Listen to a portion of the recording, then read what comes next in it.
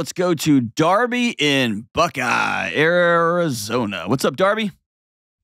Hi, John. Thanks for taking my call. Of course. What's up? I just had some questions about how to talk to my grandkids about their mother choosing drugs and being homeless instead of taking care of them. Yikes, that's tough. It is tough. Are you grandma? I am, yes. What happened in your daughter's life that made drugs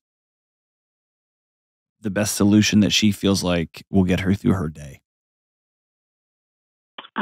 Things that I can think of, because I've thought about this a lot, is her biological father just kind of really didn't want a whole lot to do with her.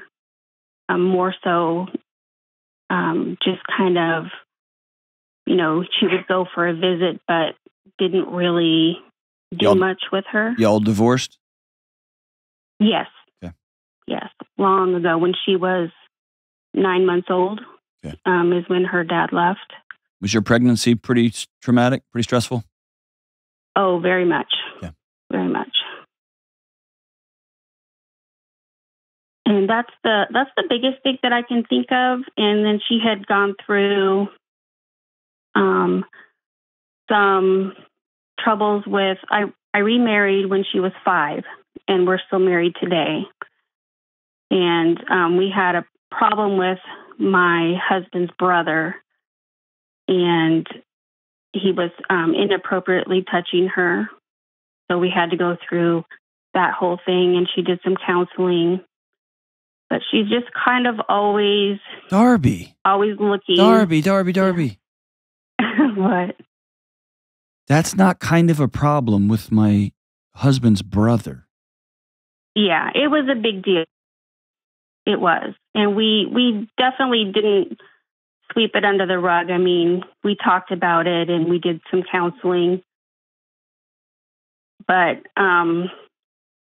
that's like saying, Darby, that's like saying a bomb went off and we didn't just leave it. We cleaned up some of the glass.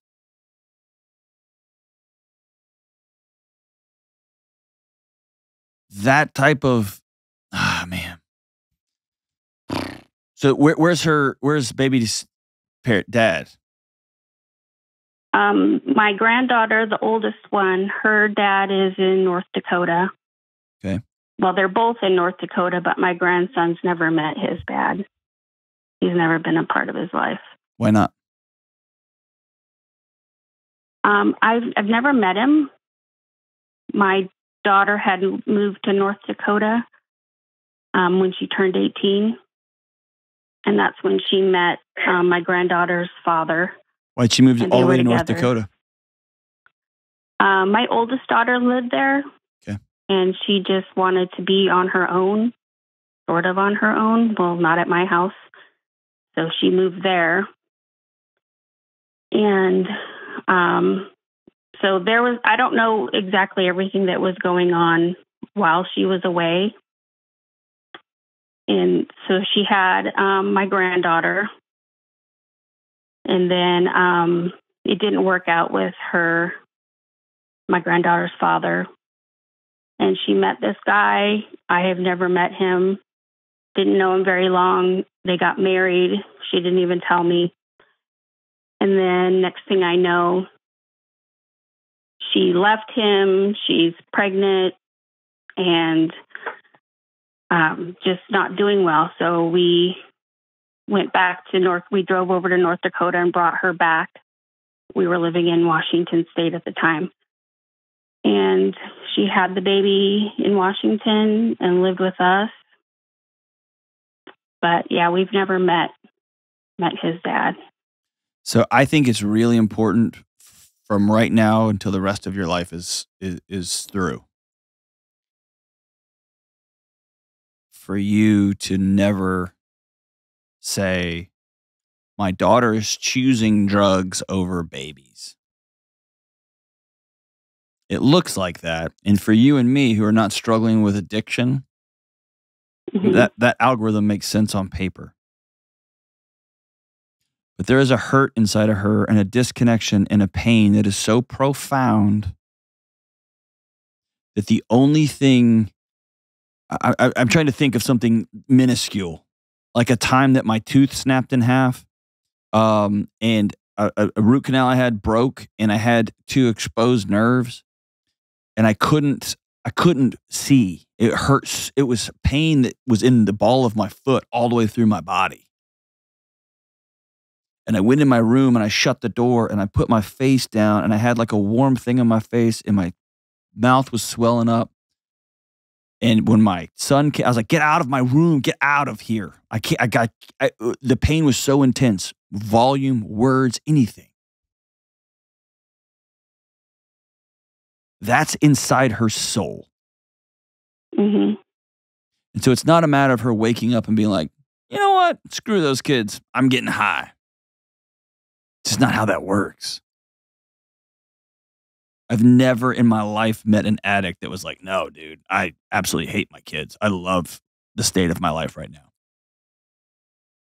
I would much rather be homeless than have a warm, safe place to stay and be with my kids.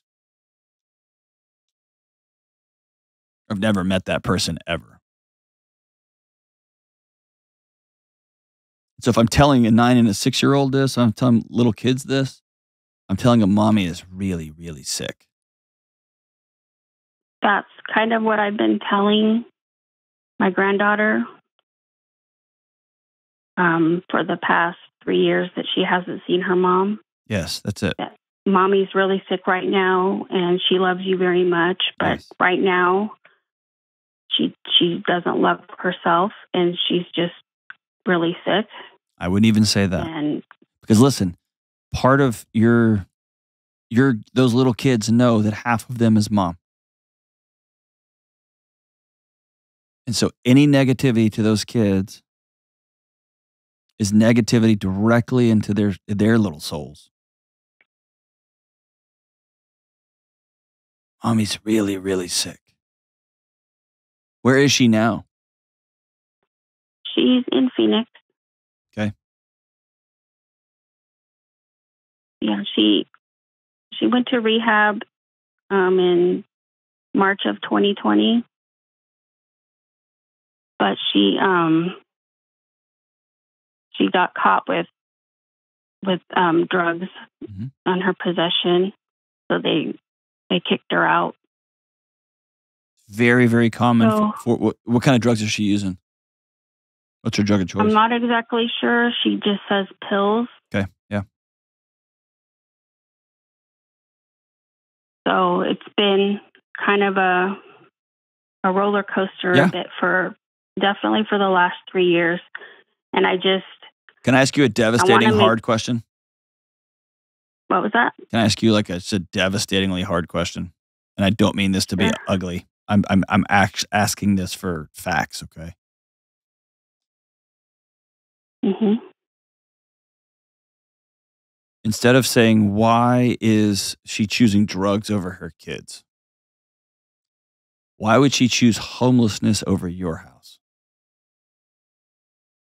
What is it about your relationship and her relationship with your husband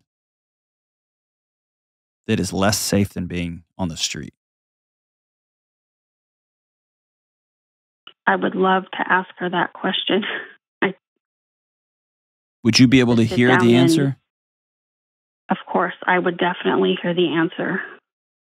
Even if it hurt real bad? Oh, yeah. Okay. It's very, very common, especially if she's into opiates, it's very common for her to take multiple rehab stints. Mm-hmm. Yeah, I understand that. Opiates work. That's what I've been told.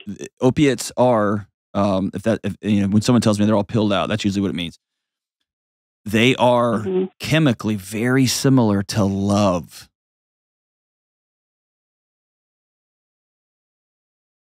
Okay. And man, that's somebody who's in desperate, desperate need of connection. And it's really, really hard to stay connected to an addict, someone who's struggling with addiction. I know that. I know it personally. It's hard. And there's seasons of I can't be. I'm choosing to keep myself safe, and I'm choosing my boundaries, and I'm choosing my relationships, safety here. I'm going to create some space. Mhm. The route I've taken in my life is there will never be a moment that you go to sleep that you don't know that I love you. And when you're ready, I'm ready.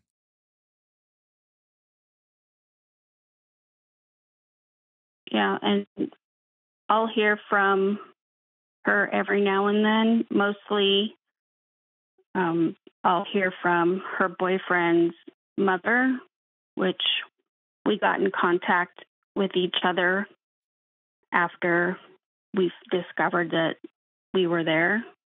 Wait, so And let me just say it this way: that plan isn't working. no, but it's the only way I know what's going on with her. Would she meet you for Because breakfast once a month? no, she won't. She won't meet me. We've tried that, and she doesn't show up. She says she's going to, Mhm. and she doesn't show up. Okay. I saw her one time. I got a hold of her because her number always changes. So Of what course. works today will not work the next time. Of course. And I met her with some. It was right after Thanksgiving, and I met her with some. I told her, "Hey, I have some Thanksgiving dinner for you," and she was excited. And we met at a park. And I tell her, I love you so much, and I'm here for you. Whenever you want to talk, you can call me. We can meet, and I'll take you to dinner. You can't come to the house because I don't know if I'm doing the right thing, but I haven't allowed her to see the kids since she left because she's not okay. Yeah. And I don't want her coming and going out of their life, especially my granddaughter. My grandson, he really, really doesn't remember her a whole lot. Yeah, but Like his body does. His body does. he's kind of a different kid. He's got a lot of Right. His body a lot won't. of issues. Yes. Yes. Here's the deal. Um, there's so many complex factors here. When we tell somebody who's really struggling, really, really struggling, let's take let's say that your daughter's throwing up. She's barfing everywhere. And she finally comes and y'all meet at the foot of her bed and you say, "Hey, you're only allowed in here when you're through barfing. So you stay in here, don't come out, and when you're done barfing, I'll be ready for you. I'm gonna close the door."